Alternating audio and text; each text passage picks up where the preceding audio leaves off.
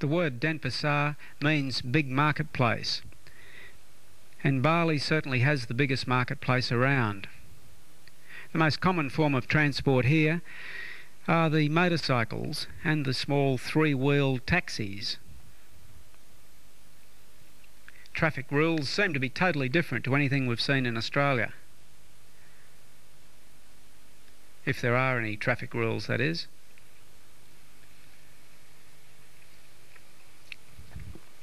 And this is the big marketplace. Local families here budgeting for their weekly food bills on less money than what a pizza would cost back in Australia. Local visitors, however, are charged between 2 and 3 times more for everything than what the locals are. After you've been on the island for a while, you wake up to this and do a bit of bartering.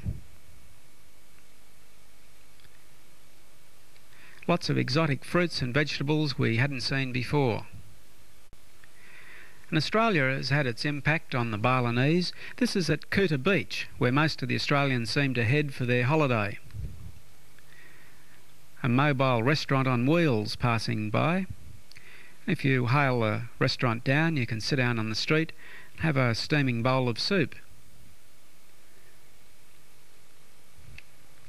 Lots of young people venture to this part of Indonesia from all over the world. A lot of Germans were here and Canadians at this time of year.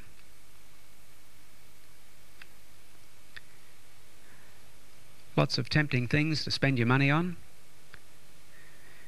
Most of the shops seem to sell basically the same range of clothing. A lot of it is quite poorly made, and buyers have got to be wary. The next best thing to do is dine. This was barbecued lobster, the local variety, very much undersized.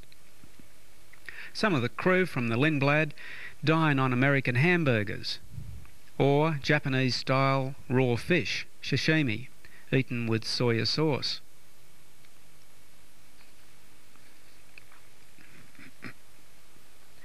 The American fast food outlets are having their impact in this part of the world too, regrettably.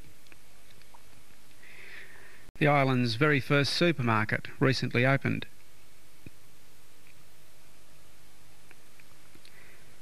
Man's best friend gets a totally different deal up here. The Bali dogs, very different to those back home. Note the curled tail. Some Australians rent mansions like this.